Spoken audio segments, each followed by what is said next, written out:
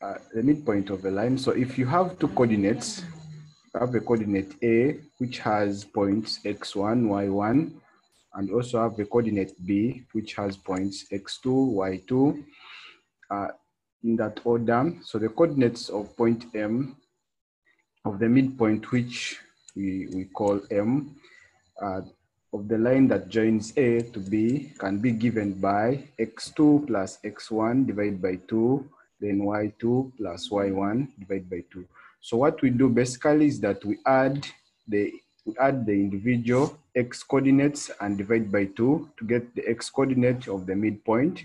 And then we also add the individual y coordinates, that is y1 and y2, and then we divide by 2 to get the midpoint of the line that joins point A and B.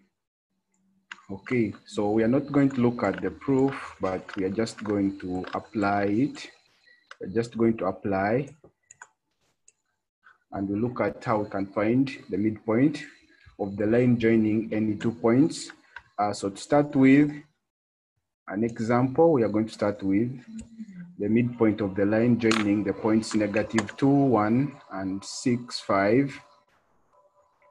So the midpoint of this line joining these 2 points, if I call it M, it will be, remember M, we are using the formula. M is given by x1 plus x2 divided by 2. And then the y coordinate of the midpoint is y1 plus y2 divided by 2. Okay, so on these points that we have, so we shall call this x1, then this will be y1, and if this is x2, then this will be y2. So we can go ahead and substitute and look for the midpoint. So the midpoint will end up being -2 plus 6 divided by 2. And then the y coordinate of the midpoint will be 1 plus 5 divided by 2. So finally, we shall end up with this plus this divided by 2. We end up getting 4 out of 2. And the answer is 2. And then 1 plus 5 is 6. When we divide by 2, we get the answer as 3. So the midpoint of that line joining this point to this is 2, 3. So this is the coordinate of the midpoint of the line joining this point to this point. So in the same way, we can find the midpoint which joins this point to this. We still follow the same procedures. So in this case, for part B, we shall get -2, add it to -8. For the x coordinate of the midpoint, we divide by 2. Then for the y coordinate, we shall get 6 plus -5. We divide by 2. So finally, -2 plus -8 gives us -10.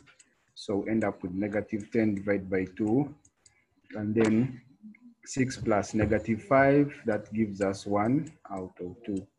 So the final answer now becomes -10 out of 2, that is -5.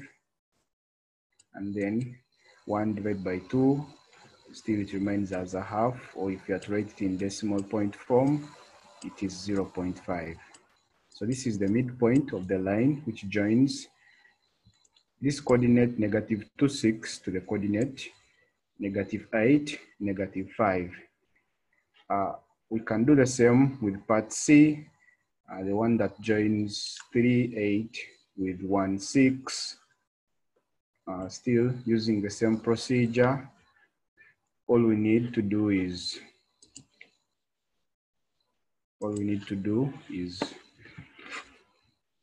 the midpoint will be given by, so if I have to find the x coordinate, it will be 3 plus 1 divided by 2.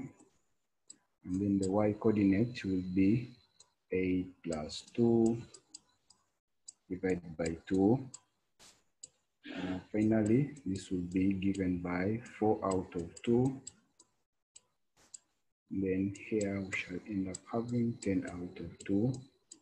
such that the final answer we have 4 out of 2, which is 2, and 10 out of 2, which is 5. That's the midpoint of that one. So basically,